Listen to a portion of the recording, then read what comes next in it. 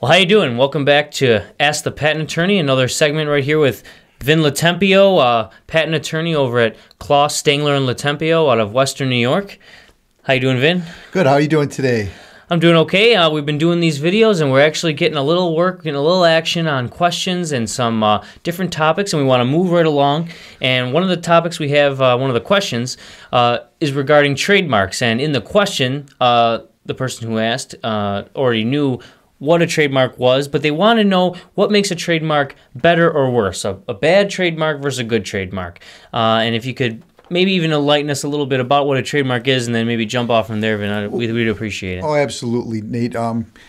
First thing is we got a definition of what a trademark is, and it's basically anything that distinguishes your business from any other business, distinguishes your goods and your services from anybody else. And how do you distinguish yourself? And that's pretty much what a trademark is. And there's different ways to do that. You could do it with words, with a logo.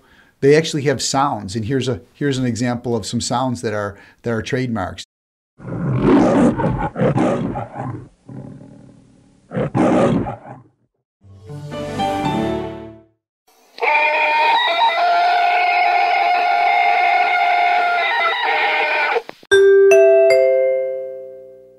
And colors, and you'll see up here on the screen too some examples of schools that have registered their school colors.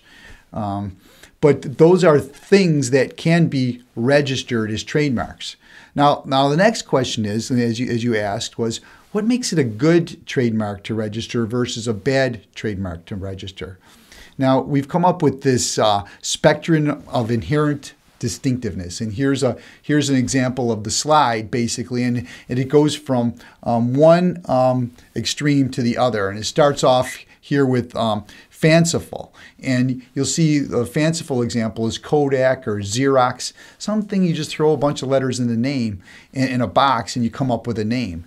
The next one is arbitrary, and you see a trademark like Apple, which it has a real meaning. It's not a fanciful made-up name, but it distinguishes their company. And as soon as I said Apple, you automatically thought of their Apple design, the look, and what the computer looks like. It just instantly pops in your mind. Those are very, very strong trademarks. I mean, they distinguish themselves from everybody else.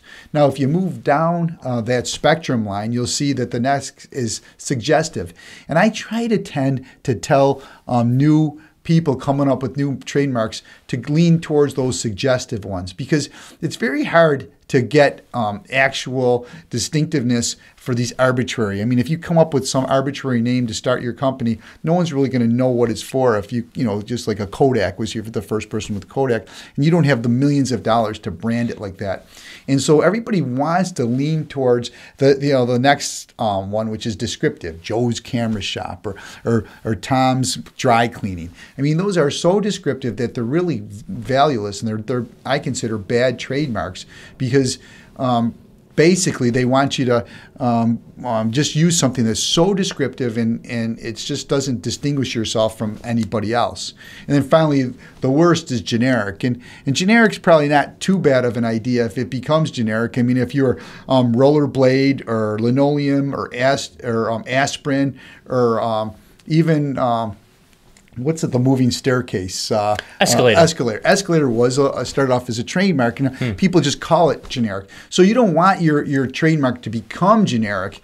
But if you became generic, you probably sold millions of dollars of it, and people. I mean, if your mother tells you, "Hey Nate, go to the store and get some Kleenexes," well, you might come home with a box of Scott tissues. You're just because generic. Sure. So you want them to go to the market and come home with a box of facial tissues made by Kleenex, and then Kleenex will be happy because you're buying it. That's what makes it a strong. But even still, trademark. I mean, you're putting a name like Kleenex, Windex, Escalator, linoleum. I mean, you're putting that in the vernacular. I mean, you might as well sit back, and you've got a company that's going to be outliving everyone, because it's part of the ingrained in the culture. So although generic is bad for a trademark, if you were able to get to that point, it means you must have made millions of dollars and sold millions of those. Right. But that's that's not is easier said than done. But let's stick with you're the new inventor. You're coming up with this new product or a new business and you want to come up with a name, you gotta pick a name that's strong and they'll be registerable. Now, if you try to pick one of these fanciful marks, there's a really good chance of you being registered. No one, as long as nobody else has actually used it first. I mean, you can't use Kodak, obviously, it's always already taken.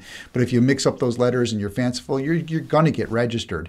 You know, the closer you get to descriptive, the closer you get to, you know, maybe you're like the Western New York Dairy Association. You know, all of a sudden you're geographically descriptive, and chances of that are gonna be against you getting right. registered. So, you know, the West Side, you know, rowing club or something. Sure. Well, you know, one thing I would like to bring generic. up, and we have a couple seconds here, and one of the things is, you know, if you see something in a movie, something in a comic book, something that becomes popular, you almost can pull it out of thin air.